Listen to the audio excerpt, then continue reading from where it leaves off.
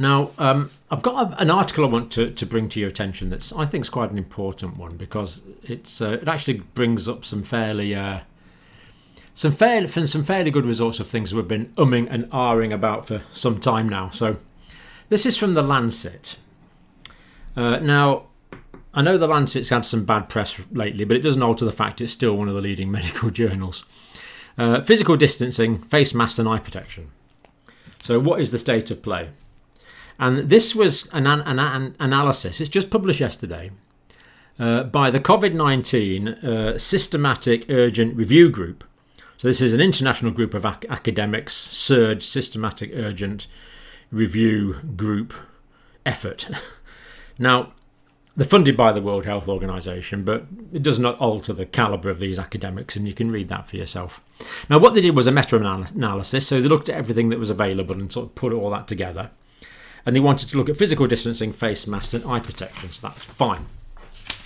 Now, they looked at 172 observational studies that they were able to find in the literature, 16 countries on all continents apart from Antarctica. And the total number of patients or subjects they were able to come up with was over 25,000. The number was over 25,000. And this included data from the COVID-19, the severe acute respiratory syndrome and the Middle East respiratory syndrome, which are the three types of coronavirus main pathologies that we've had trouble with. Now, no randomised controlled trials were detected in the literature. Now, this is incredible. No randomised controlled trials. So governments are paying universities and academics a lot of money to do research, and nowhere in this whole wide world has any academic group decided to study the effects of transmission of coronavirus using face masks or eye covering or physical distancing. They just haven't bothered to do it. It really makes you wonder why we're paying them this money. Anyway, this group of academics has put together what we've got, so we'll go with what we've got. First one, physical distancing. Now, just before I go on to these results, we have to realise that the risk of transmission when you are close to someone depends on two factors. There we are. It depends on two factors. It depends on how close you are to someone and how long you are close to them. They're the two factors. So the closer you are for the longer, the greater the risk. But this study was unable to take into account the period of time, but it was able to take into account the distance. And what they found is if you're less than 1 metre away, your risk of getting infection from an infected person is 13% risk. More than 1 metre away goes down to 3%. And if you're, for every other metre that you're further away, so if you're 2 metres, that would halve again. If you're 3 metres, that would halve again. So we see this huge distance when we go over 1 metre distance. And 2 metre distance would be half that again. So a fairly safe distance is going to be 2 metres. More than 1 metre is a lot better, but that's just the way they could analyse this data. So 2 metres is a safe distance, reducing your chances of getting infection to about 1.5% compared to about 13% if you're closer than 1 metre. So that kind of ends the debate on physical distancing. The greater the distance, the less the chances of getting the infection. I suppose that's fairly intuitively obvious anyway, but it's nice to have the data on it. Face masks.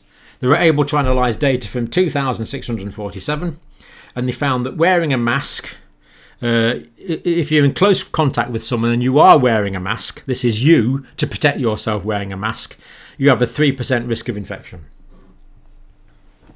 If you're not wearing a mask, your chances of getting infected go up to 17%. Now, for ages, of course, we've been saying that if I'm infected and I wear a mask, I'm protecting other people from me. That's true. But this also shows that me wearing a mask is going to protect me from infected people. And the risk is that if I'm not wearing a mask, I've got a 3% risk. So if I am wearing a mask, I've got a 3% risk. If I'm not wearing a mask, I've got a 17% risk.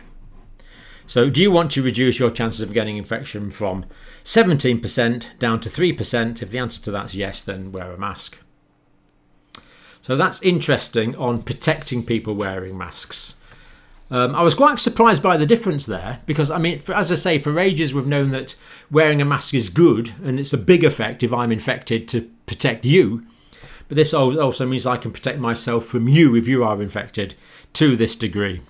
3% versus 17% risk if I'm not wearing a mask. And there was a stronger association with N95s or similar respirators, of course, as you would expect, as you might wear, for example, in a healthcare situation where there's a much greater risk. And eye protection was associated with less infection as well. This was interesting because the infection can also get in through the eyes, of course, and that showed up to a 22%, the odds ratio of adjusted odds ratio of 0.22, which is a 22% level of protection by wearing eye protection.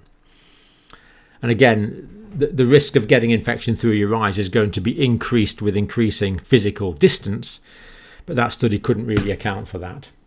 So interpretation of this, quantitative estimates for models and contact tracing policy. So this can be fed into the way that we adjudicate as who is at most risk of being infected from an infected person. But we do need robust randomised trials, and so far we haven't got any despite all this money we're paying to academics. So disappointed, but we haven't got any. So this systematic appraisal of current best practice is the best thing we have available. And the World Health Organization, who currently say 1 metre distancing is enough, need to reappraise their guidelines up to 2, I would say. Now, I just want to show you a few pictures I've received from Malaysia. That was interesting. This is just one of someone who's written into me with contact in Malaysia who went for a trip to the post office. So they had to queue outside with good social distancing, so that was good. And then they had the temperature checked on the way in. And inside a lot of the seats were closed off to ensure physical distancing. And there was good lines for waiting and physical distancing. So I just thought that was, of course, this is happening all around the world now. This is what has to happen as we seek to reduce the level of spread. All I've got to do now is show you some of my favourite people for Tuesday. And here they are. This is Alan, who watches in New Zealand. Oh, that's quite a while back. Sorry about the delay there, Alan. Send that on the 20th of May. Good to see you watching in New Zealand anyway.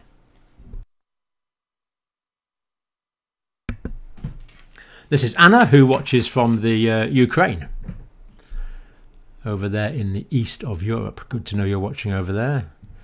2,000 international units of D3 sounds good to me. This is Anna Marie, who watches in New York. So interesting. Fairly typical New York scene there, I think, out the window, Anna. But thank you for sending that in, and thank you for watching in New York. Another Anna in Tasmania, south of Australia. Thank you for watching, Anna, in Tasmania. Antoinette, who watches in Sydney, also in Australia. Homemade mask, Antoinette, excellent.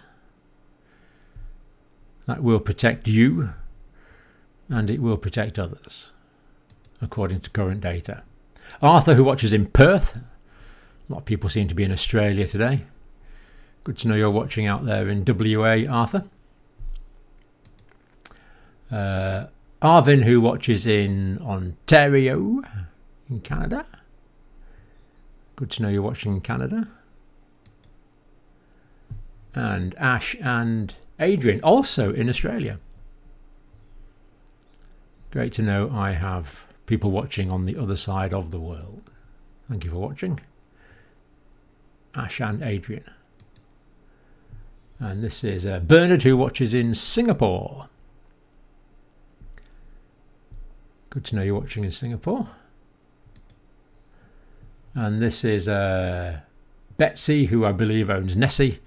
And Betsy is too shy, I believe, so she's quite reasonably put in Nessie.